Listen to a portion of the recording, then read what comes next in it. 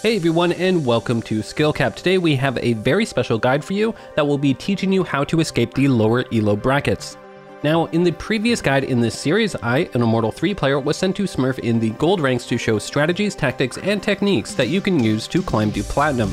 Well, one of the most common complaints we receive about this kind of Smurf content is that my superior aim can often overshadow what we're trying to teach. A common request from you guys is to set certain restrictions and challenges to prevent my aim from having such a big impact, and so we decided to listen to your feedback. Here's the challenge. I have to climb from iron to silver, queuing by myself, only able to use a classic pistol with no armor, and I'm not allowed to use abilities. Now, this wasn't done to just show off. Trust me, running around with nothing but a classic pistol can get old really fast. Instead, it's to teach a couple of different things. First, it will demonstrate how you should be playing on eco or save rounds when you have nothing but your classic pistol against fully geared enemies.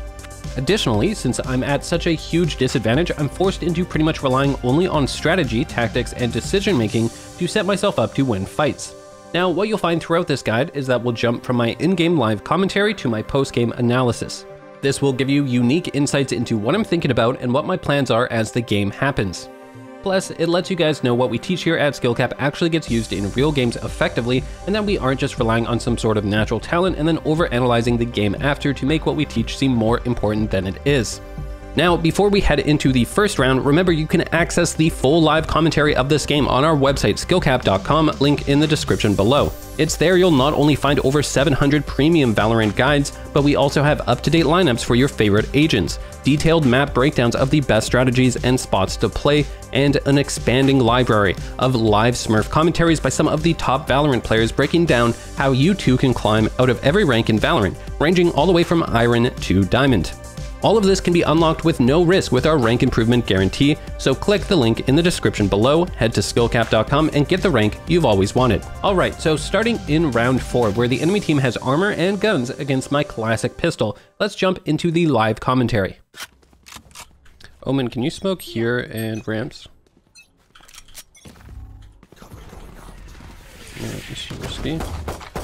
I'm gonna throw a few shots through smoke. Always want to move after you throw a few shots. Again, same idea, line up at headshot level, span a couple of headshots through smoke. A lot of times if someone's... Oh, I was about to say I was just about to try and trade kill off that guy. Looks like sometimes you gotta bunny hop in situations like this. I'm gonna briefly hold this angle with them. Yeah, it looked like Breach or Brimstone might push in off that. Again, here gunshots. In contact. Remember how last time I said if we can push through, if we can get to an unexpected location, we will? Well, that's what we're doing right now. I saw based off the information on the map that it looked like either both of them. Okay, cool. So I just gotta wait here. Okay, they're not going in from... It's fine, I'll go to where his body is. If Phoenix ults like this, always just run towards the body. Because he has to jump back. Okay, the knife counts, right? The knife, that doesn't... Classic pistol only, we can still knife. The knife is still allowed. So one technique I'll be utilizing throughout this climb is playing the second man or swinging off my teammate's contact. Notice how if you look at the minimap, you can see our teammates at ramp watching screens. Well, Omen just died there to Brimstone, so we wait until we see on the minimap our teammates spot Brimstone. We hear gunfire, so we know our teammates are in a gunfight with him. By timing your swings off the enemy's contact, it will give you a massive advantage since the opponent will be distracted and have to readjust their crosshair on you. From here, you then see me push out screens to head into A heaven. This is a very strong tactic to use in the post plant on A site as attackers. If you can sneak into screens, you end up getting this unexpected flank in A heaven, which then lets you overlook site as well. Also, one tip, if you ever hear a Phoenix ult in the post plant, realize you don't have to defend the defuse since he won't have time to defuse the bomb entirely before he goes back to his body. Instead, look to hunt down his original location since he has to jump back to it once his ult expires. Okay, so let's jump into round 6 where we look to attack A site once again. Again, I'm lining up with this corner here, and then I go slightly to the left of it at right around head level, in case he's holding like a default position. I'm just realizing I'm using a lot of ammo. Last time the guy pushed sewers. Stay up close. 2 headshots with the right click at this range is a kill. Okay, no one sewers. Again, remember that rotation plan we talked about in this elo? I'm not running yet because there's 3 people alive, and right now on the minimap, my teammates don't see any of them. Now I can go for the plant, but okay, see, now we see 2. You know, there's 3 alive, 2 alive. Now, a lot of times I would go to plant here, right? But I have such a good flank that if I plant, I'm kind of like 30 seconds left. Okay. Now I've revealed my position. This is the key to this, okay? Now you go plant. Now planting in this position, if you're in a 1v1 scenario on B site, you want to plant right out in the open right here, okay? The reason for this is you can do a little swoop around through alley, and when you get to heaven, you can shoot down on them. It's a very tough position for them to play, and I can hold this angle here, which can be a little bit unexpected if he tries to go this way. So I can hear him. If he goes this way, again, I'm playing up close for that. I'm gonna left click into a right click. Because the left click into the right click combo is, just gets 4 bullets off instead of the 3 of the burst, and it's still just as fast, like, you know what I mean? Like, if I right click, the time a left click and a right click, it's not gonna, I'm gonna be able to get that off before I can shoot back. So yeah, you can see the power of the rotations, but also when we rotate, keep in mind, if you just plant solo on a site, if you've got a free site like that, well, they don't know you're there, so you can always just go for the flank instead and try and pick up a kill and then run back to the site and plant. This round was the start of me taking advantage of low-ranked players' lack of map awareness and how you can exploit this using rotations. This kind of playstyle is referred to as playing the lurk, or the lurker role, and as you'll see throughout this guide, it's very effective against low-ranked players. This A hit is becoming a bit telegraphed at this point. I heard the metallic thing, that's why I started shooting through the smoke. Oh my lord, I'm getting out of here.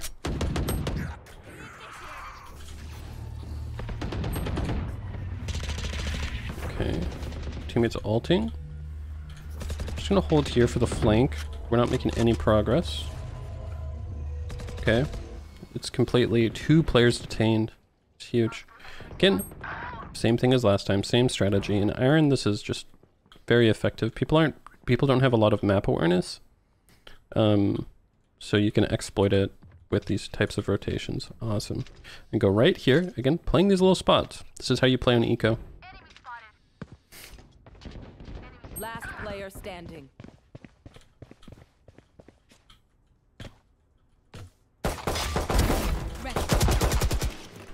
Need to go for the right click here. Okay. See the power of that right click. 30 seconds left. Now, here, I'm gonna do a little bit of a fancy play. By faking the plant, he's forced into, see, revealing his position. Now that he's revealed his position, same flank.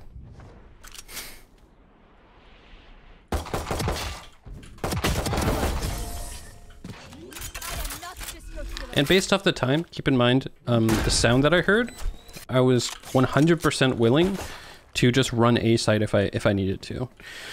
Meaning if I got to the stairs position, maybe I didn't hear him, maybe I didn't know what was going on, it just didn't work out as well for some reason, I would just run A at that point, because I know he would be around mid and I could get the plant A. Well, I would probably walk to like about this position and then run, so I could plant there at the last second. Hopefully, you're starting to see the pattern in this playstyle. Let's jump into the final round of playing the lurker role. But yeah, baiting this A hit isn't working, so I'm actually going to see what happens, since, I mean, I'm just flanking through mid repeatedly and it's working. I wonder if I just start out the round on mid. Kind of listen for info. See if anyone pushes up, see if I can gather any intel. See kind of what's going on. Sometimes people get in that position. Okay. No one's in vents. Sometimes people play behind that box. Cleared that. Okay, we just heard him. See? We hear him falling off. Now we have a great flank. I'm so confident that they've rotated off that I literally have my knife out. Again, if we plant... Oh, I don't even have the bomb. Well, if we did plant, it wouldn't matter. Because then all of a sudden, they just swarm us. Instead, I have that unexpected flank. You can see this as a pattern, just really exploiting. So here are the common patterns of playing Lurker. First, being patient and hiding, not revealing your location at all to really sell that the whole team is hitting a different site. You then wait, and often you'll hear the footsteps of the defenders rotating. This is your signal to begin walking on the flank. Often, if you do hear the footsteps, you can be confident no one else is waiting nearby, so you can look to move a bit faster by having your knife out. From here, you then look to get an unexpected pick on an enemy from their flank, and it's important if you have the spike to now look to rotate to the other site for a free plant. And one of the best tactics to use on B site on split in the post plant is to plant out in the open, and then flank through alley to get to rafters for an unexpected pick on the enemy trying to defuse or clear the site. Alright, now for our final round on attack, let's take a look at how to play when you group with your team and to hit B site on split. I'm just going to show a different strategy. Great, we got the pick, we can move in. Let's rush into the site. Weird. Okay, we'll go for the trade kill here.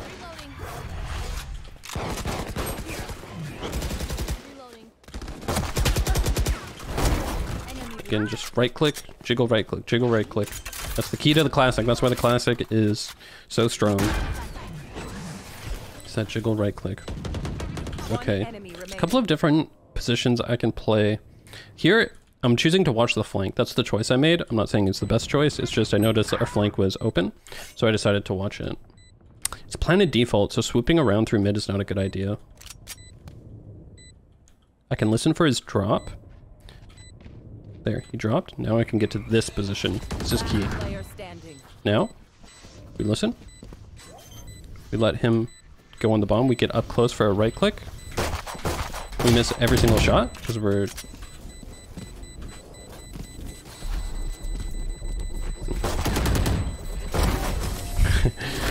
Alright, bit awkward there. Alright, so one thing I wanted to highlight was how after I planted the spike, I made the decision to watch the flank. This is because of how B site is structured. Often, if someone comes from B garage, you have no cover and can easily die. So I look to try to get into this cubby to hopefully catch anyone flanking off guard to help increase my chances to win the fight with my classic pistol. However, we then spot Reyna at B heaven on the minimap. Whenever you find yourself in this situation, one of the best ways you can play is to listen for the enemy to drop down from the rafters. This will give you this flank path behind pillar based off their drop timing.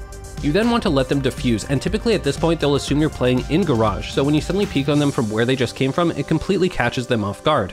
Also, a nice trick here, notice how I jumped and landed the right click, and then immediately swung to my right afterwards.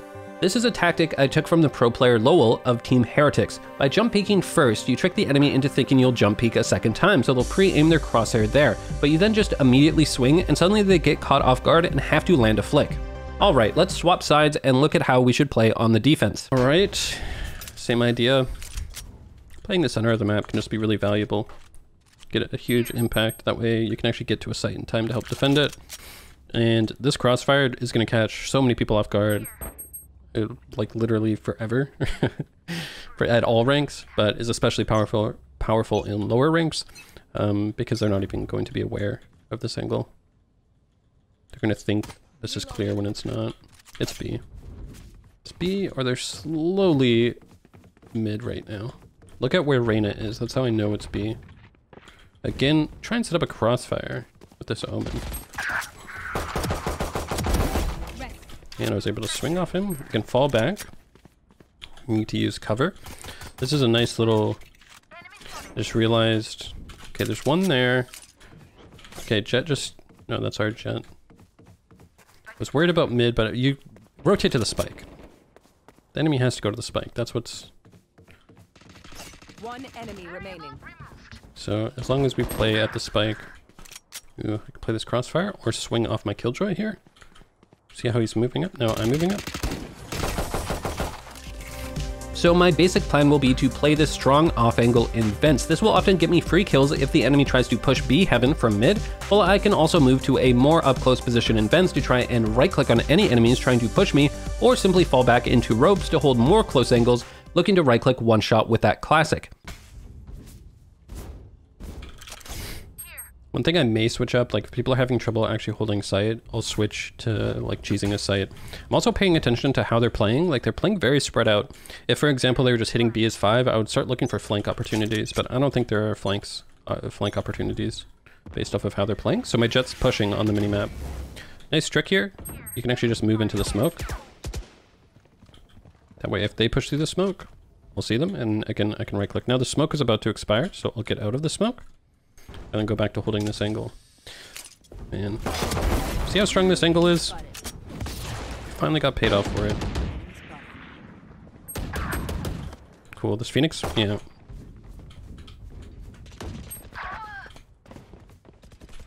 Last player standing. Okay, I gotta move fast while one's planning. Spike planted.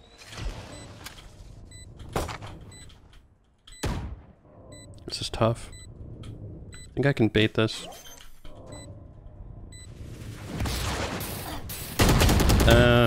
He had E. As soon as I saw the E come down, I thought maybe he missed it. That's why I hugged the corner. As soon as the E went down, I should have swung. I was trying to bait the peek there. I was also worried he was going to flash me, so if I was playing the corner in a way so that if something... Here, let me go to a different corner. I was playing the corner in such a way that if the flash came out, I was going to move forward and swing on him. So I'd dodge the flash by it being behind me. So that was the plan. Also, I was hoping to catch him up while he was in his flash animation. But he actually had hot hands, so... As soon as the hot hands was thrown on the ground, I should have instantly swung out. Since I should have just assumed, you know, it's a pretty easy thing to land. Next, let's switch things up and take a look at how you can play A site on defense. So I don't think playing vents is going to work. They should be checking the angle frequently. They're smoking, they're not really going in. So I think what I'm going to do, also it's like last round, so I kind of want to switch it up for you guys and show you guys like a different possible strategy or possible way of playing. So one way of playing on A here is jiggling for info. This is risky. You sometimes against good players will get killed. But if you jiggle for info and don't see anyone and then you don't hear anyone, you can kind of test whether you can push the flank or not. Okay, the fact that he slowed this spot's really powerful in here. Actually, I just noticed where Reyna's positioned. This seems like a bit of a... Okay, Jett was there. I checked my minimap. Sometimes if you don't know if you saw someone, if you just glance at the minimap, I'll tell you. So I'm going to play this angle. Can't swing off my Reyna at this range based off of how she was playing. So Jett dashed. This position's really, really good as a cheese position.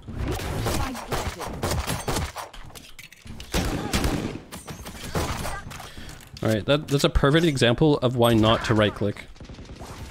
Like a perfect situation. Sometimes if you drop down here and then crouch like this, people don't check and they actually drop over top of you. Yeah, I've had that happen to me before. Okay, gotta just move fast. I think I heard him alley. Yeah, he's doing the same thing again, so this time. And... Oh, I headshotted him. Fair game, Phoenix. He switched up where he played, that was smart of him. Now, I just want to highlight how great this enemy Phoenix has been playing in the post plant. Firstly, he's been hiding and playing safe, waiting for me to tap the spike. Once I've done this, he then throws utility on the spike. This is the opposite of the common mistake low-ranked players make of either peeking and taking gunfights before the enemy has even tapped a spike, or not utilizing their utility to damage the opponent once they tap the spike and reveal their location. Secondly, he made sure to switch the location he was playing after our first post plant scenario. This is very important to do, since if you just play in the same post plant location, players won't fall for your same tricks and instead will tap the spike into immediately swinging on your previous location. Alright, for the final round, let's switch it up once again and take a look at how to play B site on defense. That's where we're losing the most, so we'll play B. There's a couple of smart ways. One cool trick. I wonder if I'll call it now, but if I can get to this position and you can crouch here and you can wait for someone to plant, you can then swing and get the guy. We'll see if I can end up doing that. Again, same idea. You can kind of jiggle for info. You gotta be, you know, clean with your movement. You don't want to overswing it. Okay, again, we heard them too. So now we know that they're coming. Ooh, I can get in that smoke. Horrible smoke by them. Okay, someone made it through. It's actually good for me, because now I can go like this. Oh, smoke's about to expire. I need to get out of here. Oh, I need to get in hell position. Because we cleared so many from... Same idea here, if you kind of play really close into the corner. Okay, Reyna's... Just try to swing off her there, that's why I moved fast. I think she might actually be flanking here. Taking a lesson out of my book. Okay, she's going this way. I know exactly where I want to go.